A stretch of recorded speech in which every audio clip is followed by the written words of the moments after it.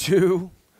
Welcome back, WNST, Towson, Baltimore, and Baltimore Positive. We're positively on Radio Row. We're in Los Angeles, California, and I figured there'd be some celebrities and some people from TV and stuff, but I booked this one, and every year I've had tasted the NFL guest on. I've had Andrew Zimmern stop by. The founder, Wayne Kostrowski, up in Minnesota, has been a longtime friend of mine. It is a pleasure to welcome Tim Love onto the program. Last time I had you on, you were zooming from like your house and your kitchen, and there's books and stuff. This is like physical, man, like handshake, elbows. How are you? I'm tremendous. How are you? All right. How many Super Bowls for you? This is my 8th Super Bowl. Well, I was at your Super Bowl when the ice came and all that. Yeah. You're in the Dallas-Fort Worth area. I said, you're from Dallas. He's like, Fort Worth. And I'm That's like, right.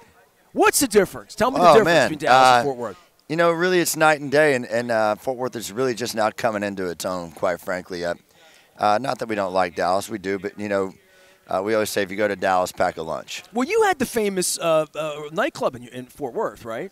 Famous nightclub. Yeah, didn't you have a bar? Isn't there like a bar? Oh, yeah, the White Elephant Saloon. There you go. Which is in 1883, the most famous TV show in the world right now. See, I knew I was going to get some Fort Worth love here out of this. Barbecue, right? Barbecue, we do barbecue. I've got 8 restaurants in Fort Worth, and one of them happens to be a very solid barbecue joint called the Woodshed. What was the first thing, conceptually, what did you think you were going to do when you were young? When I was young, well, let's see. When I was real young, I thought I was going to be a professional soccer player. Oh, really? Yeah, and I played all over the world when I was young, and then. Now hold on. So when you were young, what turned you on about that? Because indoor soccer, did you see Tattoo play for the Sidekicks? I did see Tattoo play 100%. All right, so indoor soccer. I also saw Pele play at the old Dallas Tornadoes when I was real young, and that.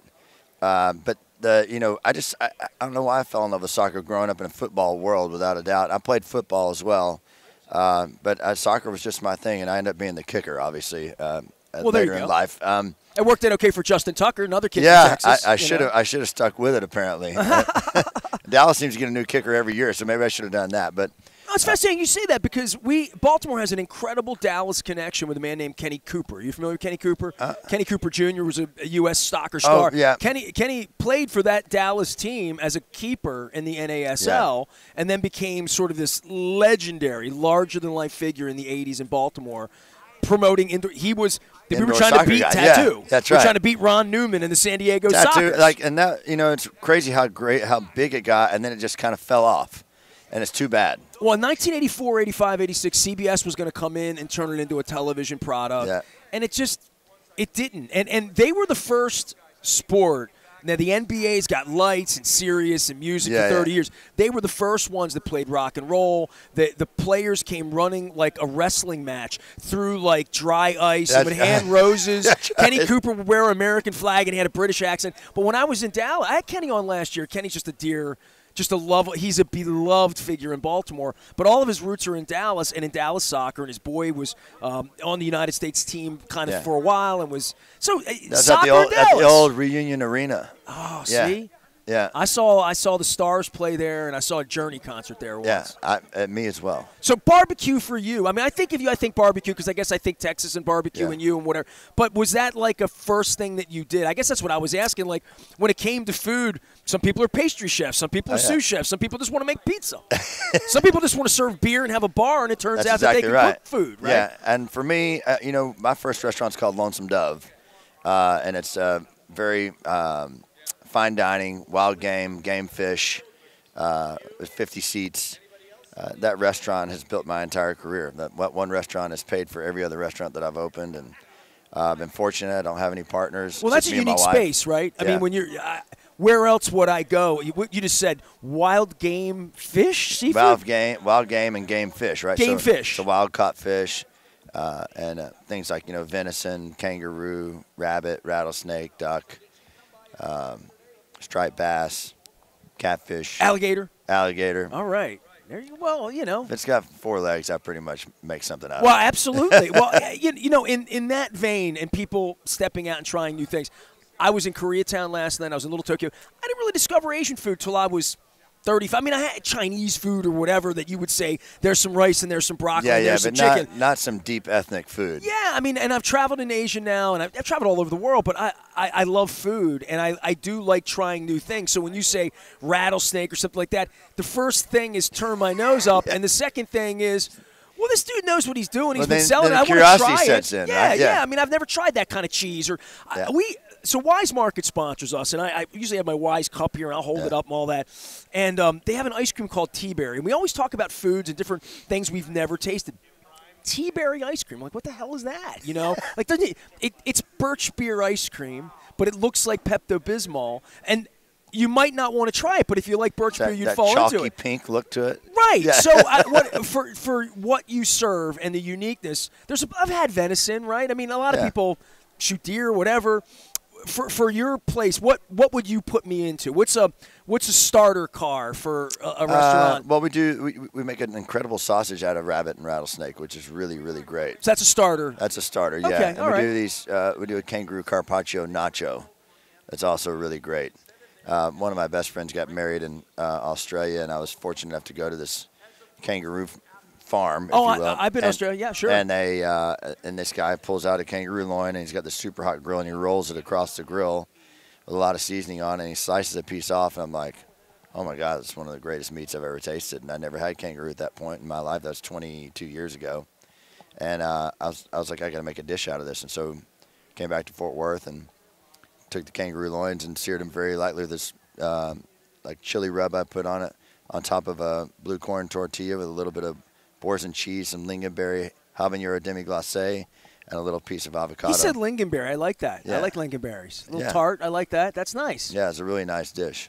Well, I tell you what, Tim Love's here. He's here on behalf of Taste of the NFL, and it's presented by Frito-Lay and Pepsi. I got to say all these things. I'm reading and reading and reading. Tell me what you're doing, because Andrew Zimmern stopped by. I've been to Taste many times, so I could talk about being there with Nancy Longo and serving crab dishes and corn dishes and putting the hat on. And I've done this in it's been 28 years of Super Bowls. I've probably been to 22 Taste of the NFLs. And I know the cause is hunger for many, many years. But I know things have changed the last couple of years, and you're involved in this. I want to give you a chance to talk about L.A. because I'm feeling like there's going to be music. There's going to be celebrities. Yeah. And there's probably going to be, like, great, great, great food. Most likely going to be great, great food. That's right. The culinary joyride that is the Taste of the NFL is coming up. And you mentioned Andrew Zimmern is a great friend of mine.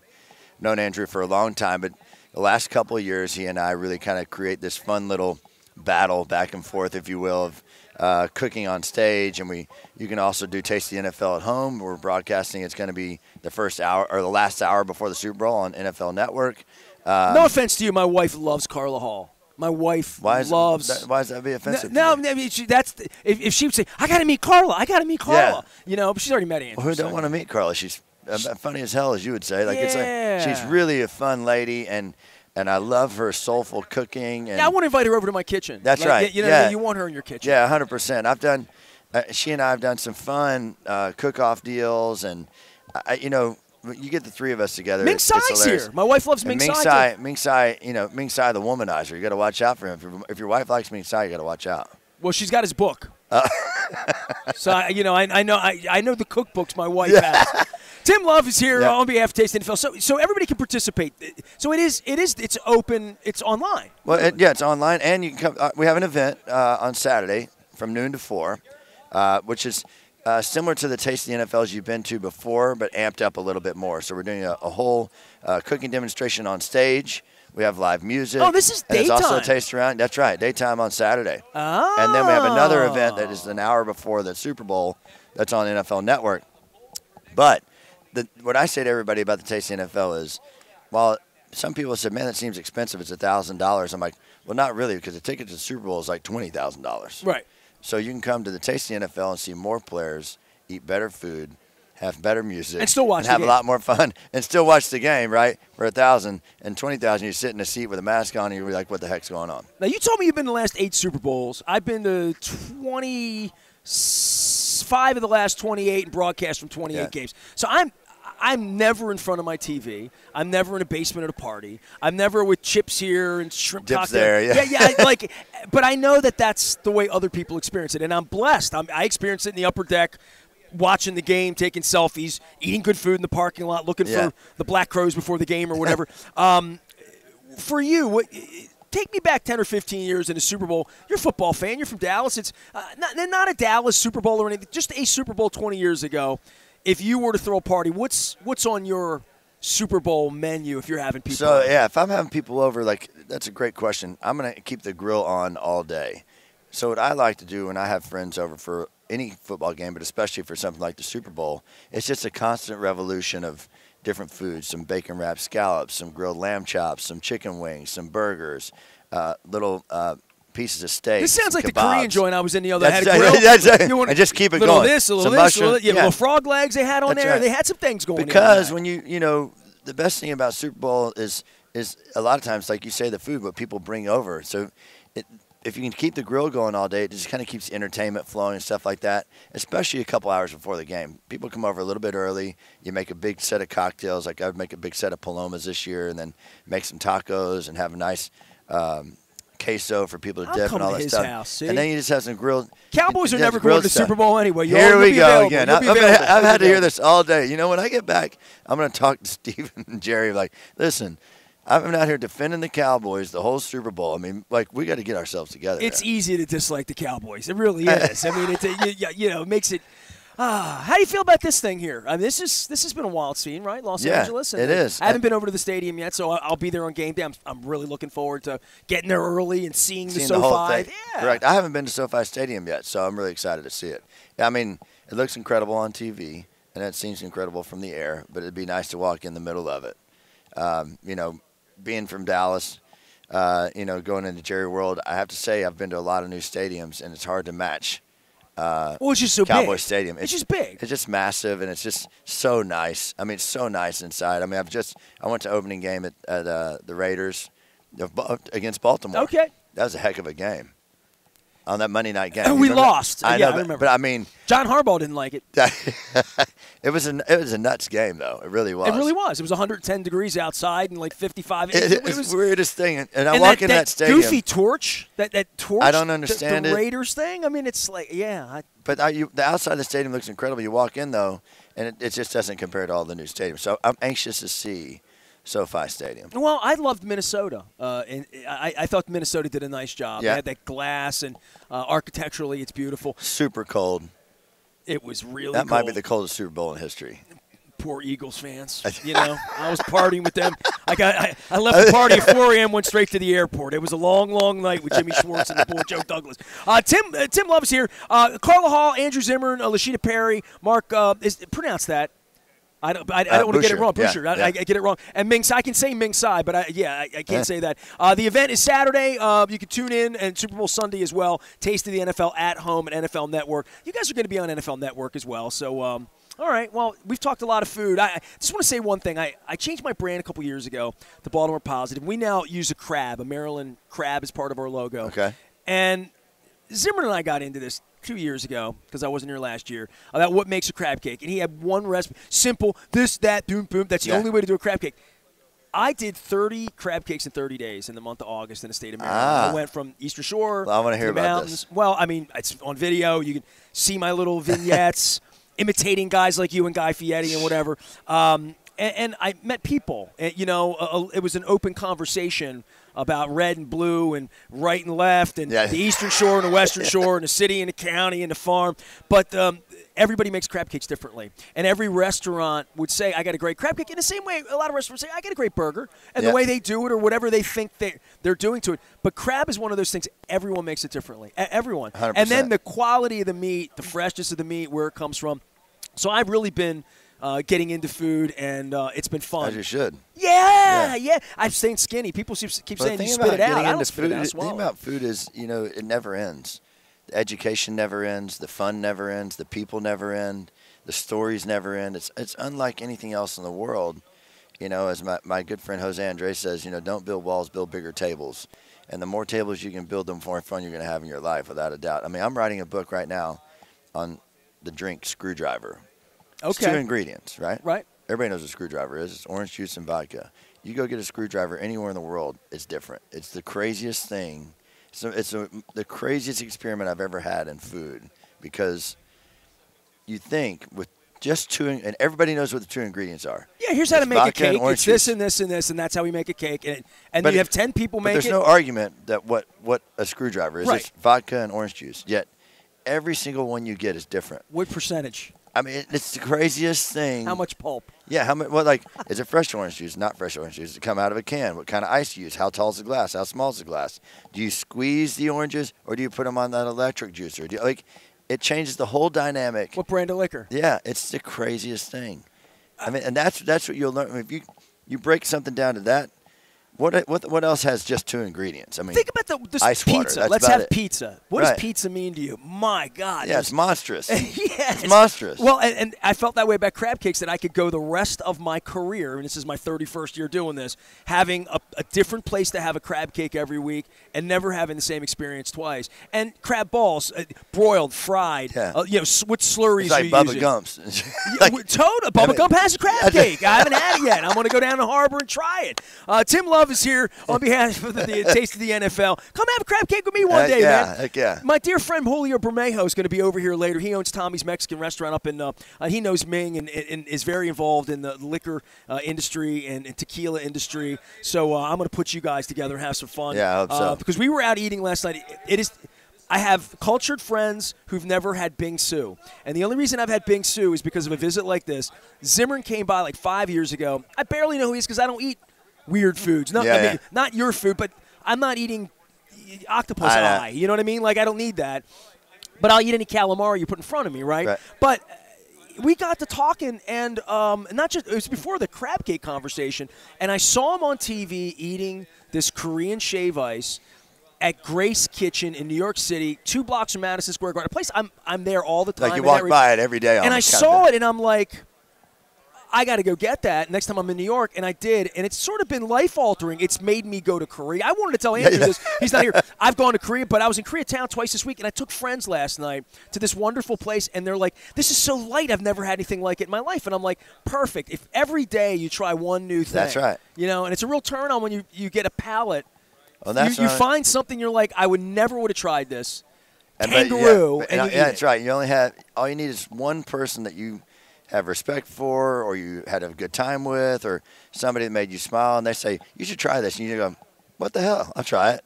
And next thing you know, it changes your whole perspective on a lot of things, not just that one thing. I remember being with Julio at a Rolling Stones concert in Rio de Janeiro 15 years ago.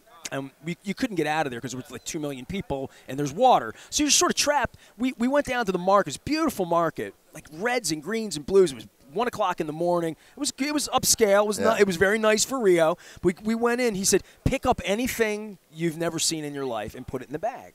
So we went through the produce, and I'm like, I don't know what the hell this is. Put it in the bag, you know. And we went back to the room. We had a few. Several. Walking, talking. We got back to the room, and, you know, he took out a knife, just started cutting stuff up and throwing on a plate. I'm like, tastes like a mango. Yeah, it tastes like a persimmon. You know, and you just start tasting things because when you're walking through a market somewhere else in the world, you're just going to see stuff you've never had. Oh man, when you walk through an Asian market, it's crazy. That's when it goes crazy. Yeah. Oh yeah, you're like you're a little afraid of it. You're a little like Google it. Does it taste like cinnamon? What does it taste like? You know. How are you? Is there anything in the world you still haven't tasted? I mean, you still experience things at an event like this. Some chef will come up and you'll say, "What is that?" Well, you know, yes, there's always that opportunity. I feel like in food, and you think I say this all the time. If you think you've invented something in food, you're grossly mistaken.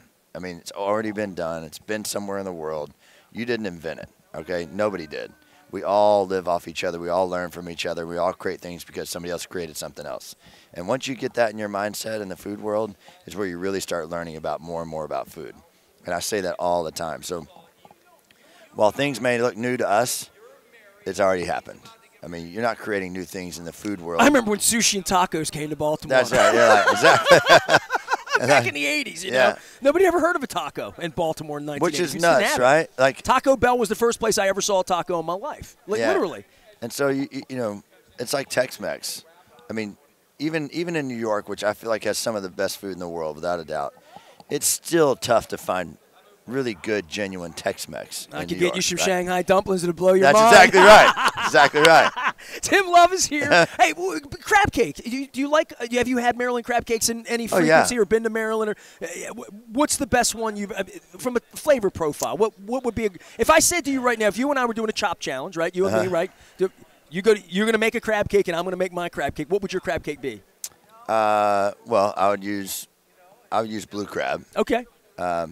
Because that's what I grew up on. Right blue on. crabs in Texas. I'd use blue crabs with sweet red pepper, celery, a little bit of red onion, and I'd put jalapeno, mayonnaise, and I'd grind up my own breadcrumbs and sear them. Now, see, in Maryland, I'd be really honest with you, just what you said to me, no one's ever put that. No one would ever think of putting that on a plate because it doesn't have Old Bay. It's not a traditional Maryland, right. Well, not every place has Old Bay.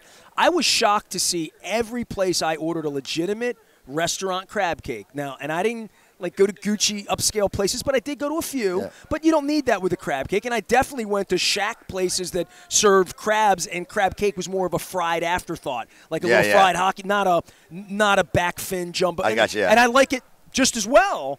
But I would say for every meal they served me tartar sauce. And where I came from, I was astonished by this because I'm 53 years old. I've been eating crab cake from Baltimore. I've never thought tartar sauce is for a fish stick. Like I just would never. I know what you're saying. And every place I looked in the restaurant, the little cap stays on it and it gets thrown away. And I said to all the restaurateurs, by the time I got to day 10 and I'm throwing it away for the 10th day, and I'm doing shtick on radio, I'm like, does anybody eat it? Ask your servers how often what happens? When it comes back to the kitchen, you're just throwing it away, right? But I guess people in the Eastern Shore eat it. I mean, literally, like it's an older thing, but I've never heard of such a thing, to kill a crab cake with tartar sauce. Yeah. Out of a can. Maybe a nice little light butter sauce or something like that. See, now, but when you said red pepper, 99% of like the people that I do crab cakes with, heresy. But if you go into a Greek-owned place, they will absolutely have a pimento involved in it. Yeah. I love that flavor. I love it. It sweetens it up. I love that flavor. But that's not. But different places, different folks, different strokes. Kangaroo, venison, and a great, great party. Taste of the NFL. Tim Love's here. He's from Fort Worth, not Dallas. Not Dallas. Not Dallas. Tell everybody how to find you. Fort Worth, the 12th largest city in the country. Now, did you know that? If Jerry just would have built it over there instead of in Arlington. Over there, I mean, y'all got a new baseball stadium you don't need. It's crazy, man. Here we go. Oh, boy. I'll come have barbecue with you anytime if you come have a crab cake with me. Hey, I appreciate 100%. you, man. I know you got places to go, people to see, and meals to cook. Tim Love here on behalf of Taste of the NFL. Everybody can check it out. It's going to be an NFL Network this weekend as well. I've been a big supporter for a long, long time for Gen Youth and Student Hunger Fund, feeding the children. I'm Nestor. We are WNST AM 1570. Towson, Baltimore. We're on Radio Row in Los Angeles. Talking food, making me hungry. Now I need a beer.